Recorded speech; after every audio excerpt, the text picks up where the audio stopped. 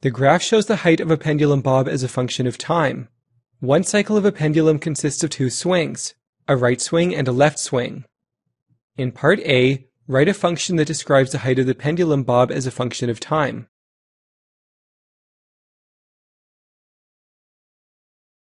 In the animation, we can see that the height of the pendulum bob oscillates between a minimum of 4 centimeters and a maximum of 8 centimeters.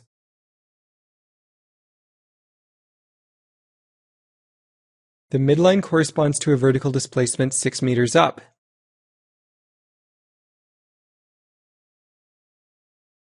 The amplitude is 2 meters.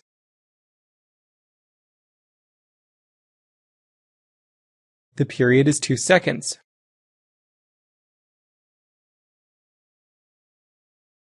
Use the formula b equals 2 pi over p to get the b value.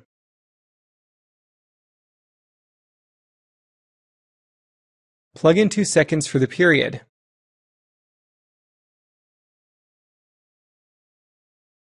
The b value is equivalent to pi.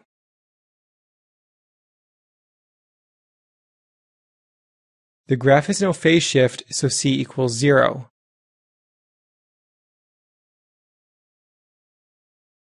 Plug the parameters into the general cosine formula, y equals a cos b theta minus c plus d.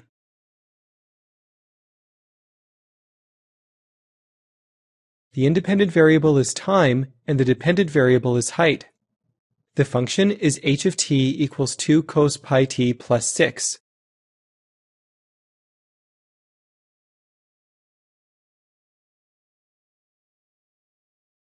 Now we'll move on to part B.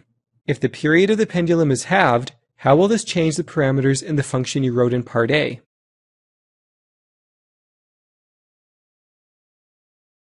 Bring up the graph we drew in part A.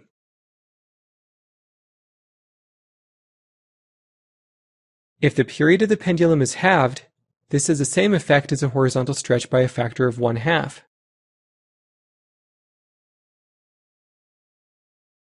The new b value is 2 pi.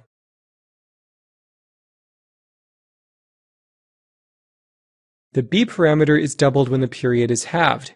The a, c, and d parameters remain the same.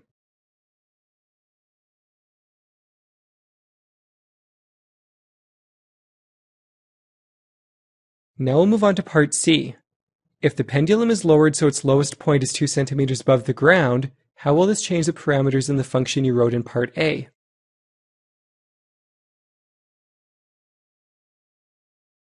Bring up the graph we drew in part A.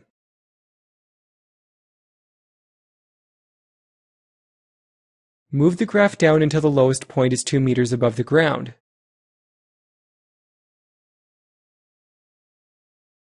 The d parameter decreases by 2 units, giving us d equals 4. All other parameters remain unchanged.